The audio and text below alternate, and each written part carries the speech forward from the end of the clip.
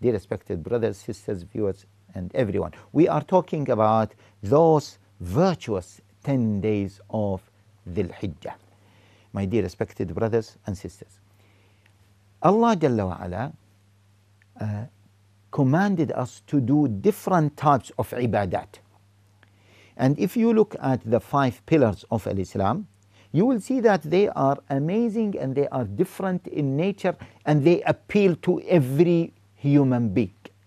So the entrance or the gates for Islam, or the gate for Islam, is what? To testify that there is no God but Allah Jalla wa Ala, and He is the only one to be worshipped, and Muhammad is His final messenger.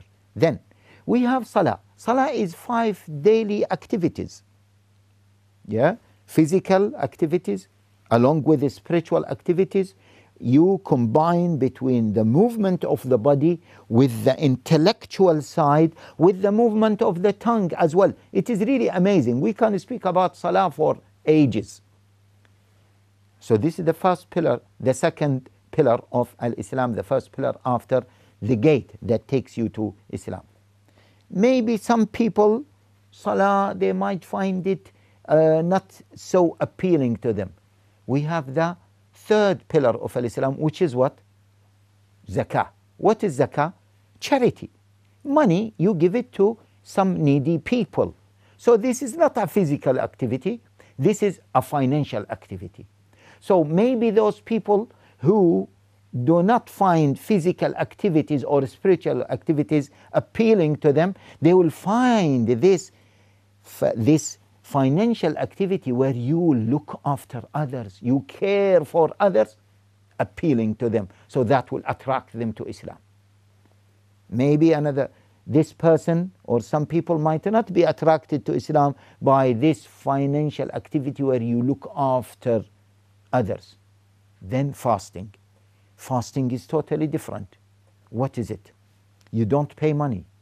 You don't do something physical. All what you do is to abstain, to control yourself. Oh, some people like it.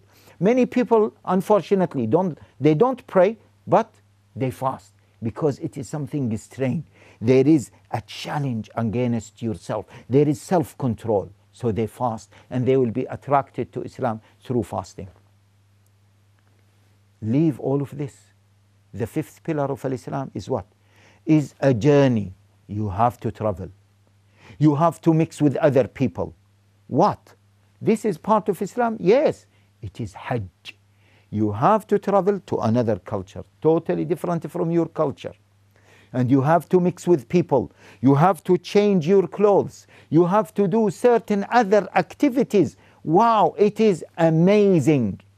And subhanallah, that's why so many people, maybe they are neglectful of so many Islamic duties, but they like to do Hajj.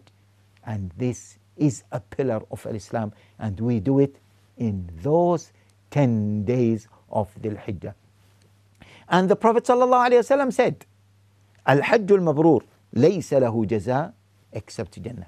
The Mabrur Hajj, which is the best perfect Hajj, to as much as perfect as we can do it as a human beings, has no reward less than paradise. The Prophet ﷺ says, the one who goes for Hajj, and he does it without fisq, without committing certain sins, he will come back as a newborn person. It is really amazing. When do we do Hajj? In those 10 days. But there is a question. What about those who can't go for Hajj? We will talk about it later. Assalamu alaikum.